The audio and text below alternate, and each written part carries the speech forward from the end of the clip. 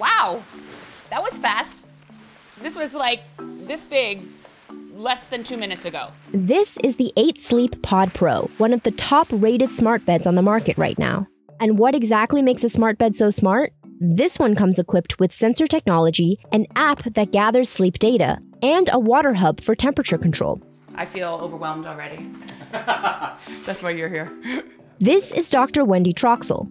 She's a clinical psychologist specially trained in sleep medicine, which basically means she's an expert in all things sleep. For the past 16 years or so, I've spent most of my waking hours thinking about and studying sleep and treating individuals and couples who present with sleep-related issues. So then who better to test this? The 8 Sleep Pod Pro. I'm a bit of a skeptic, honestly, when it comes to smart beds and overly fancy sort of technology in general when it comes to the bed and the bedroom. Let's see if this smart bed can win her over and help us decide, is a smart bed really smarter for your sleep?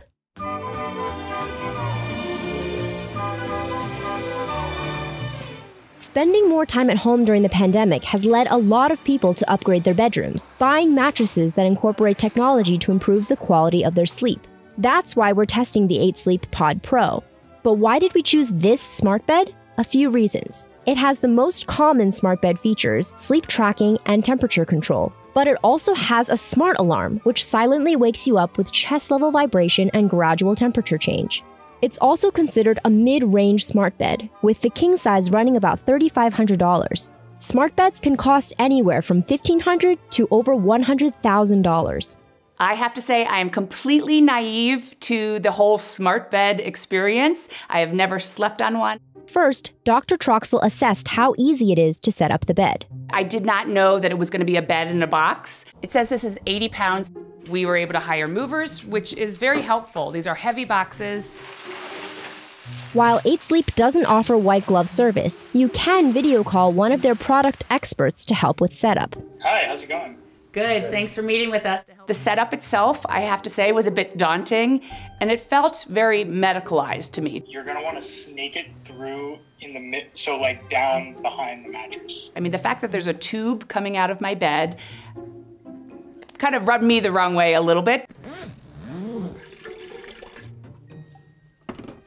So this was kind of cool. First, it asked me what side of the bed I sleep on. Then I can also invite my partner.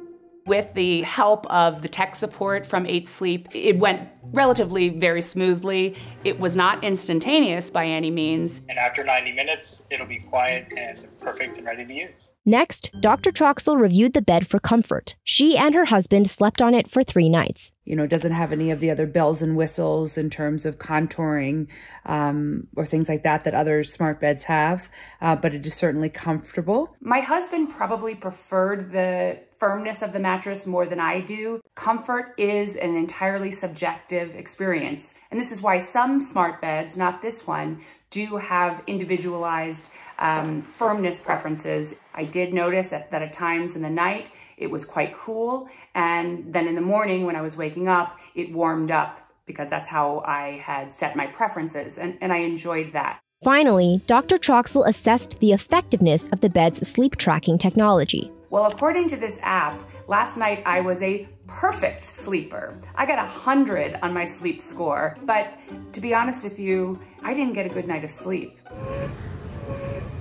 This is the noise that we are currently hearing. I have no idea why. This was really disruptive to my sleep. In fact, I know that I was awake for at least 30 minutes in the middle of the night. We did have to do a repriming of the hub today, so hopefully that may have resolved the noise issue. The noise, that was virtually non-existent last night.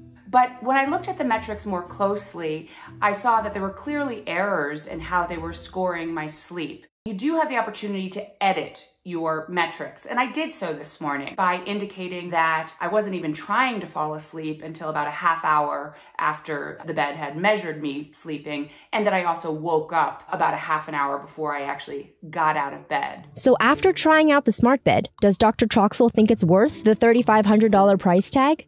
I'm going to give this mattress overall 3-star rating. I did enjoy the temperature control feature. And for partners who share a bed, I think this feature of having a non-noise alarm is really nice. And the third thing I liked about the bed was the technology support we received. Now, in terms of the cons, every time my husband moved, I could not only feel the mattress itself shifting, but I could also feel the fabric in the mattress cover that would shift as well. The other thing that I was not particularly pleased about was the overall setup. Now, the third downside was the accuracy of the metrics. I can tell you from my own data that these metrics were not entirely accurate. An important caveat of my review is that I only tested this bed over 3 nights. So my experience of the bed may very likely change over time. 8 Sleep said it takes about 1 week for the pod to acclimate to your body, and the sleep fitness scores become more reflective of your sleep quality the more you use it.